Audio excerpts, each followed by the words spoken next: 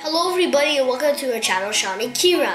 And in this video, we're going to show you how to recycle a cereal box into an ice cream sandwich pencil case. This is the material we will need.